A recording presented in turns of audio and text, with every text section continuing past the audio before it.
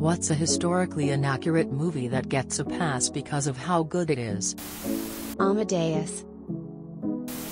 History of the World Part 1. Gladiator. The Life of Brian. Tombstone. But I really do love it. The 1970 production Tora pulled off one of the great cons of modern cinematography. It convinced an entire generation of Americans that after the sneak attack on Pearl Harbor, the Japanese Admiral Yamamoto had said, "I fear that all we have done is awaken a sleeping giant and fill him with a terrible resolve." There is no evidence that the quote was ever spoken by Yamamoto, but it was so perfect and convincing that subsequent Hollywood movies released in 2001, Pearl Harbor, and 2019, Midway, unquestioningly passed it off as legitimate. A Knight's Tale. Abraham Lincoln Vampire Slayer. Marie Antoinette, 2006. The movie isn't even that great, but you watch for the vibes: ribbon, shortcake, clinking glasses.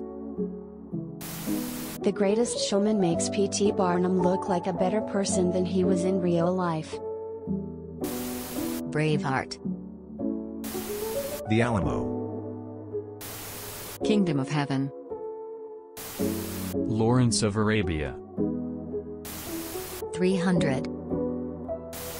Inglourious Bastards. Gangs of New York.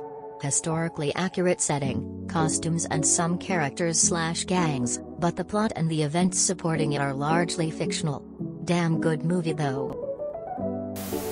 The Imitation Game. This one fits the bill because it's supposed to be more historically accurate than most, and there are absolutely lots of accurate things in the film. But tons of it is completely incorrect and really makes some dudes look way worse than they were. Still like it though. Apparently, The Blind Side, although we'll hear more when the case goes to trial. Balto? If you enjoyed this video, please check out our playlists full of similar content. Epicaricast is like doom scrolling for your ears. Please like, share, and subscribe.